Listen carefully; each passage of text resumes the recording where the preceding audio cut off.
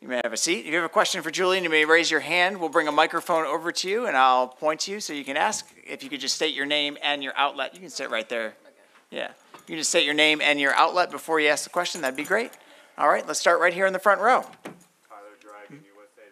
We're bringing a microphone to you so they can hear you on the stream. We are streaming live, by the way, and if you have a question watching live, you can use the Ask OIS function on MyInfo. Tyler Dragon, USA Today. Julien, just describe the emotion when you crossed the finish line. Saw you jumping up in the air and really excited. Just how does it feel to be Olympic champion? It feels amazing, to be honest. I think that after waking up this morning, I wrote it down, Julien ALFRED, Olympic champion. So I think just believing in myself and trusting that I could do it is what really mattered to me.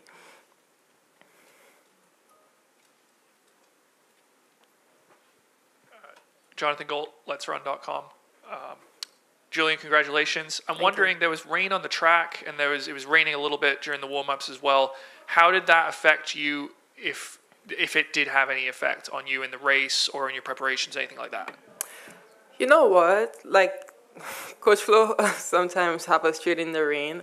You gotta be prepared for like anything at all. It didn't have any effect on me whatsoever. Rachel.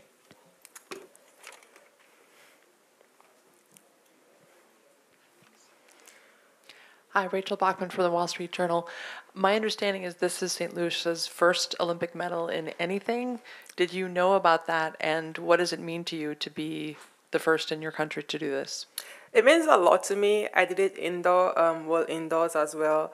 So I definitely knew that St. Lucians would be watching and hoping that they could get their first Olympic Olympic medal, and it came as a goal. So I'm sure they're celebrating right now. Simon Drouin, La Presse. On your right, you mentioned a lot about your coach, Flo. Since your win, how pivotal has he been in your gold medal today? And can you describe a little bit your relationship with him? So I met Coach Flo in 2019. He recruited me to come to the University of Texas, Austin. Earlier on this year, especially after World Indoors, I was just so hard on myself and feeling so much pressure, feeling like I have to go out there, represent my country again, just seeing the amount of people that supported me. But he helped me turn that pressure into motivation, and he's been my rock. He's been there with me through the ups and the downs, through the hard times. I'm just happy he never gave up on me, and he's like a dad to me, a mentor to me. I'm just really happy. You know, he believed in me, and this is why I'm here right now today, sitting in front of you guys.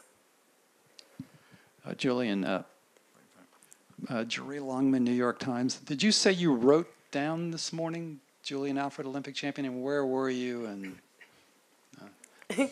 So I did at 5 in the morning. I usually wake up so early on race days to just journal, to write down something, and also I took a snap in the elevator after breakfast and just said Julien ALFRED, Olympic champion. oh, you said it. You didn't write it down. Pardon me? You said it but did not write it down, or did both? I did both, actually. Okay. I took a picture on Snapchat, and I also wrote it down in my book. Thank you.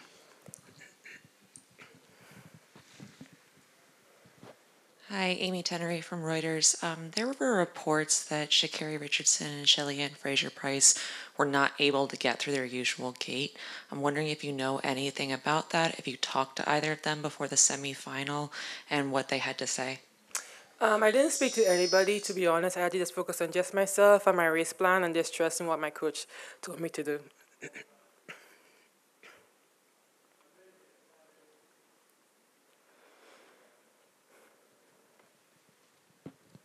Hi, it's Eddie Pels from AP.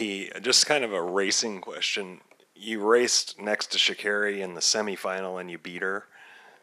Does that do anything to set you up for the final as far as building confidence or sending a message, anything like that?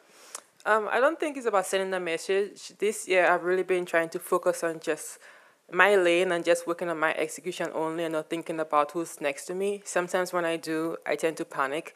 But I think so far this year, I've just had such a good strategy and just focusing on my execution only and nobody like next to me. So I think that has worked in my favor.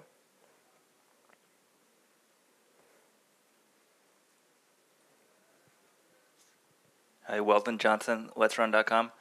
Last year, Worlds didn't go as you wanted, 5th place. What'd you do differently this year? Well, I didn't have the long collegiate season. I think I ran like over 50 races last year. But I think not having trials and my coach really just being particular in like how I raced this year has been like a huge advantage for me. But I think the main difference is just how much I raced this year, and we were really preparing like for the Olympics this year instead of, well, last year it was really about NCAAs and whatever is left for World Championship. But I think this year the main goal was the Olympics. Hi there, Josh Noble from the Financial Times. I'm just wondering, you wrote down this morning Olympic champion. Have you thought about how your life might change when you wake up tomorrow? No. I'm still trying to think of what just happened. It hasn't sunk in yet. Slowly but surely it is. I'm not sure what tomorrow may look like. I know I have to run the 200. That's what I'm thinking about right now. I'm getting to bed and just trying to rest, but I haven't thought about it as yet. Since she has to run the 200, we're going to do two more questions and then let her go get some rest.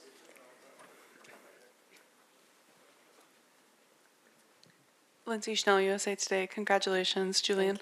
Usually in these scenarios, the silver and bronze medalists are also up there with you. So I wondered, is this strange for you right now that you're by yourself? Do you feel lonely? Do you wish they were here too? It's my first time here, so I don't know what to expect. So I'm just happy to be up there as an Olympic champion. I'm just hoping to see what tomorrow holds for me. That's all I care about right now. Last question. Let's go all the way in the back there.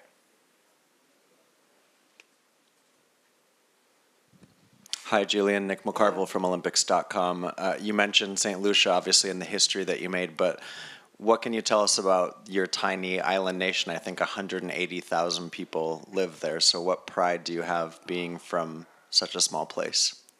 You know, I feel honored to just be an ambassador for my country. Not many persons know about St. Lucia. Sometimes I can be on an Uber and they ask me where I'm from, just hearing my accent, they'll be like, where is St. Lucia? And I think now, being an Olympic champion, I'm sure people is going to be searching for St. Lucia now. And I just feel so honored to just wear, my country's name across my chest and just be an ambassador for them. And I'm sure they're celebrating right now. I'm just looking forward to the celebration when I go home with them. All right, Julien ALFRED is the gold medalist in the women's 100. Thank you, Julien, and good luck tomorrow on the 200. Thank you so much. Thanks for having me. Thank you.